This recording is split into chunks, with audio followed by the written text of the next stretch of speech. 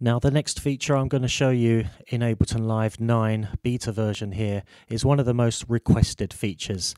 People have been wanting this in Ableton Live for many years now, and we finally have it. This is session clip automation. This allows you to add automation to your session clips rather than having to do all your automation in the arrange window. Now you'll see, to accommodate this new feature, there has been some changes to the transport bar up here. The back to arrangement button has been replaced by this button here, which is basically your session automation arming button. As long as that is activated, then you will be able to add automation to your clips. This button here, I will explain later, enables you to reactivate any automation that may have become overridden.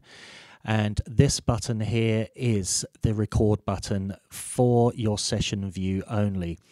This new button here just prepares a track and a scene ready for recording. So some useful new buttons there.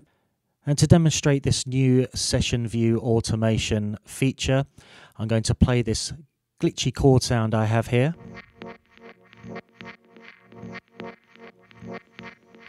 And I'm going to do some rather obvious panning automation.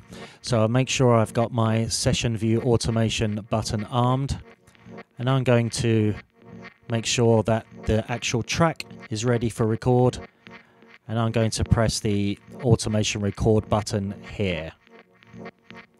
And now, as I alter the panning parameter, you'll see finally we have session clip automation in the session window.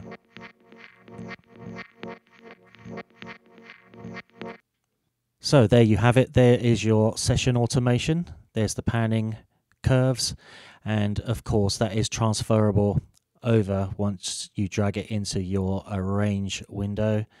There is the automation written there, so that's easily transferable back and forth between windows.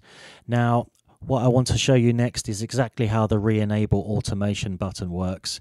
You'll see whilst I'm out of the record mode, and if I want to play around with the settings, any parameter that I've got automation on will become disabled as I change this setting here.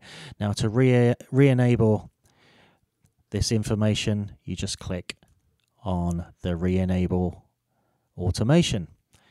It will also do the same if I do that again and disable it. It will also do the same if I stop the clip and reactivate it.